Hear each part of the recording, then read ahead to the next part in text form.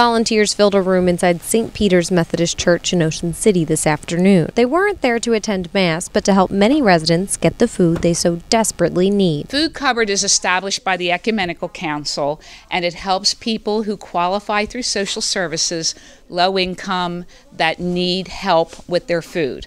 We have clients that come to the door. But now they're going directly to the doors of those who can't make it to the church. We have about 20 clients that we deliver to that are homebound. They don't have cars, they don't have caregivers, but we found out there were quite a few people who needed food but never came forward. So several volunteers meet to pack up bags with supplies that should last clients around 3 days. First Wednesday of every month, we go out and we do that, and we bring it to their door. They're most gracious. The food and sometimes cleaning supplies come from a budget made by the council, but some is collected at church functions and throughout the community. Then twice a year we have the food drive. Through the post office, they pick up the donations at the mailboxes. That's next Saturday, May 12th, and we get 4,000 and 5,000 pounds of food that day. And they're all more than happy to lend a helping hand. It is just wonderful. I think this is doing God's work. I do. We help these people. They don't have anybody else to help them sometimes, and I think it's most gratifying. I just feel lucky to be able to do it.